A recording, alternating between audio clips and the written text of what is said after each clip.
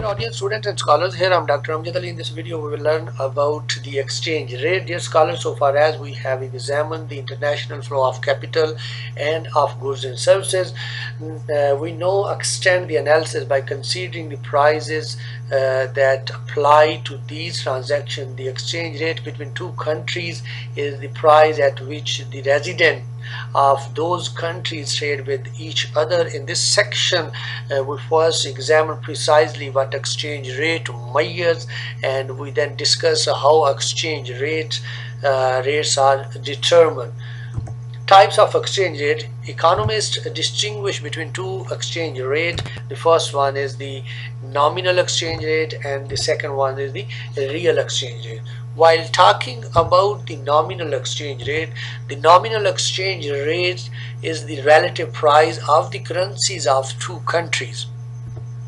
For example, if the exchange rate between the United States US dollar and the Japanese yen is 120 yen per dollar, then we can exchange $1 for 120 yen in world markets for the foreign currency. A Japanese who wants to obtain dollar would pay 120 yen for each dollar he bought. An American who wants to obtain yen would get 120 yen for each dollar he paid. Okay, when people refer to exchange rate between two countries, they usually mean the nominal exchange rate. Okay, while talking about the nominal exchange rate, notice that an exchange rate can be reported in two ways. If $1 buys 120 yen, then 1 yen buys 0.00833 dollar. We can say that the exchange rate is 120 yen per dollar, or we can say the exchange rate is 0.00833 dollar per yen, because 0.00833 equals 1 over 120. These two ways of expressing the exchange rate are equivalent. Okay, a rise in the exchange rate, say from 120 to 125 yen per dollar, is called an appreciation of dollar. A fall in the exchange rate is called the depreciation. Okay, when the domestic currency appreciates, it's buy more of foreign currency. When it depreciates, it's buy less.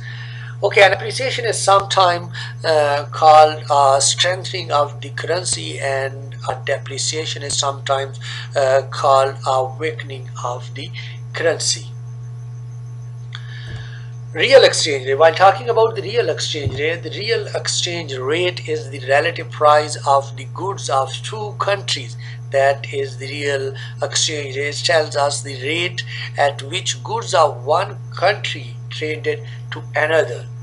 The real exchange rate is sometimes called the terms of trade. To see relationship between real and nominal exchange rate, consider single good produced in many countries. Let's say cars. Suppose an American car costs $10,000 and a similar Japanese car costs 2.4 million yen. To compare the prices of the two cars, we must convert them into a common currency. If a dollar is worth 120 yen, then the American car cost 1.2 million yen. Comparing the prices of the American car 1.2 million and the prices of the Japanese car 2.4 million yen, we conclude that the American car costs one half of what the Japanese car. In other words, at current price we can exchange two American cars for one Japanese car. We can summarize the calculation as follows: that the real exchange rate is equal to 120 yen over dollar multiplied by $10,000 over the American car, over 2.4 million yen divided by Japanese car. So the real exchange rate is equal to 0.5 Japanese car divided by American car. So at these price and this exchange rate, we obtain one half of Japanese car for American car. More generally, we can write this calculation as real exchange rate is equal to nominal exchange rate multiplied by prices or price of domestic good divided by price of foreign good. While talking about the real exchange rate, the rate at which exchange foreign currency and domestic goods depends on the prices of goods in the local currencies and on the rate at which the currencies are exchanged. Okay, this calculation of the real exchange rate for a single good suggests how one should define the real exchange rate for a broader basket of goods. Okay, we have E be the nominal exchange rate, the number of yen per dollar, and P be the price level in the United States measured in dollars, and P static be the price level in Japan measured in yen. Then the real exchange rate epsilon is we can call it a real exchange rate is equal to nominal exchange rate multiplied by a ratio of price level. So epsilon is equal to E cross or multiply into P over P static. Okay, the real exchange rate between two countries is computed from nominal exchange rate and price levels in two countries. If the real exchange rate is high, foreign goods are relatively cheap and domestic goods are relatively expensive. If the real exchange rate is low, foreign goods are relatively expensive and domestic goods are relatively cheap. Okay, while discussing about the real exchange rate and the trade balance, we have the main question here. What macroeconomic influence does the real exchange rate applies? To answer this question, remember that real exchange rate is nothing more than a relative price, just as the relative price of hamburger and a pizza determine what you choose for a lunch, and the relative price of domestic and foreign goods affect the demand for these goods. Suppose first that the real exchange rate is low. In this case, because domestic goods are relatively cheap, domestic resident will want to purchase fewer imported goods. They will buy American cars rather than Japanese car. For the same reason, foreigner will want to buy many of the US cars. As a result of both of these actions, the quantity of the American net export demanded will be high. The opposite occurs if the real exchange rate is high. Because domestic goods are expensive relative to foreign goods, domestic resident will want to buy many imported goods, and the foreigner will want to buy few of the United States goods. Therefore, the quantity of the United States net export demanded will be low. So we can write this relationship between the real exchange rate and net exports as net export is a function of real exchange rate. This equation states that net exports as a function of real exchange rate. So for the better understanding of the real exchange rate and the trade balance, we can see it in the graphical presentation. So here net export and the real exchange rate. We have net export and on our x-axis, and we have real exchange rate epsilon on our y-axis. So here we have real exchange rate curve. So this figure shows that the relationship between the real exchange rate and the net export, the lower the real exchange rate, the less expensive are the domestic goods relative to foreign goods, and thus the greater the US net exports. Note that a portion of the horizontal axis measures negative value of net export. Because imports can exceed exports, net exports can be less than 1. So this figure illustrates the negative relationship between the trade balance and the real exchange rate.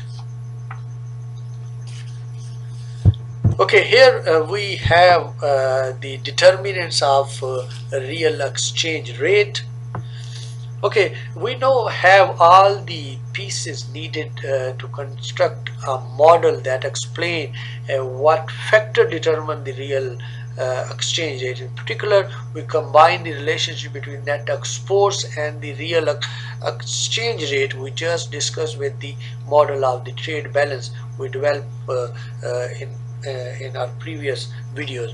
We can summarize our analysis as follows: that real exchange rate is related to net export. When the real exchange rate is low, domestic goods are less expensive relative to foreign goods, and the net export are greater. And the trade balance must equal the net capital outflow, which in turn equal saving minus investment. Saving is fixed by the consumption function and fiscal policy. Investment is fixed by investment function and the world interest rate. So for the better understanding of the determinant of the real exchange rate, let's see a graphical presentation that how the real exchange rate is determined. So we have the net export on our x-axis, and we have the real exchange rate on our y-axis. Here we have the saving and investment difference. We have the real exchange rate function, and here we have the equilibrium level. So the real exchange rate is determined by the intersection of the vertical line representing the saving minus investment and the downward sloping net exports. At this interaction, the quantity of dollars supplied for the flow of capital abroad equal the quantity of dollar demanded for the net exports of goods and services. So these conditions reveal that we have the relationship between net exports and the real exchange rate slope downward, because a low real exchange rate makes domestic goods relatively inexpensive. The line representing the excess of saving over investment, we have here S minus I as a vertical line, because neither saving nor investment depends on the real exchange rate. So that's why in a small open economy we have the fixed. So the crossing of these two lines determine the equilibrium level of the real exchange rate. Okay, if you see this graph, that it look like the ordinary supply and demand diagram. In fact, you can think of this diagram as representing the supply and demand for the foreign currency exchange. The vertical line here represents the net outflow, and thus we can say the supply of dollar to be exchanged into foreign currency and converted abroad. The downward sloping line, here we have real exchange rate, and X represent the net demand for dollar coming from foreigners who want dollars to buy the American goods.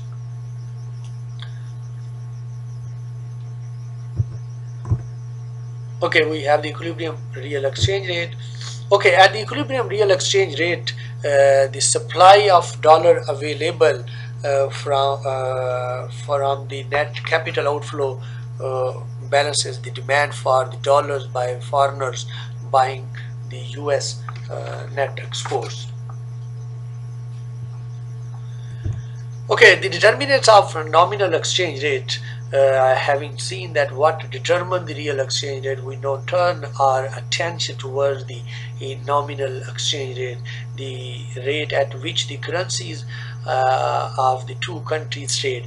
Okay, we can recall the relationship between the real and nominal exchange rate. We have real exchange rate is equal to nominal exchange rate multiplied by ratio of price level. So epsilon is equal to E multiplied by P over P static. So write the nominal exchange rate as we have E is equal to epsilon multiplied by P static over P. So this equation shows that nominal exchange rate depends on real exchange rate and the price level in two countries.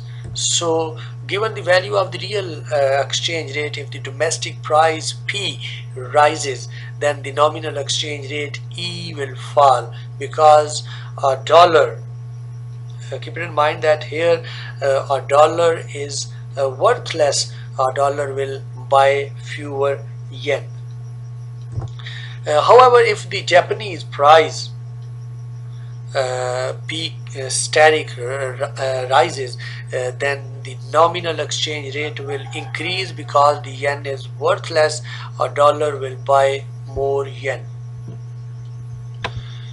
Okay, while talking about the determinant of nominal exchange rate, it is useful to consider changes in exchange rate over time.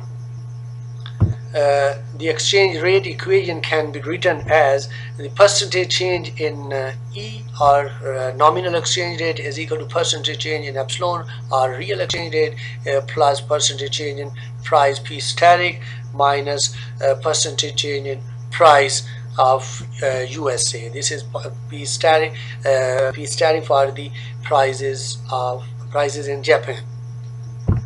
So the percentage change in epsilon is the change in the real exchange rate. The percentage change in price P is the domestic inflation rate pi, and the percentage change in P static is foreign currencies inflation rate of pi static. Thus the percentage change in the nominal exchange rate can be written as percentage change in nominal exchange rate is equal to percentage change in real exchange rate plus we have the foreign inflation rate minus US inflation rate. So percentage change in nominal exchange rate is equal to percentage change in real exchange rate plus the difference in inflation rate. So this equation states that the percentage change in the equation in the nominal exchange rate between the currencies of the two countries equal the percentage change in the real exchange rate plus the difference in their inflation rate. So if a country has a high rate of inflation relative to United States, a dollar will buy an increasing amount of the foreign currencies over time. If a country has a low rate of inflation relative to United States, a dollar will buy a decreasing amount of foreign currency over time. This analysis shows how monetary policy affect the nominal exchange rate, which we have discussed in our previous video, that high growth in money supply leads to high inflation. Here we have just seen that one consequence of high inflation is a depreciation currency. High pi implies falling our nominal exchange rate. We can call it a high real exchange rate implies a falling nominal exchange rate. In other words, just as growth in amount of money raises the price of goods measured in terms of money, it also tends to raise the price of foreign currency measured in terms of domestic currencies. So this is all about exchange rates, the determinants of real exchange rates and the determinants of nominal exchange rate. So see you with another video. Ciao.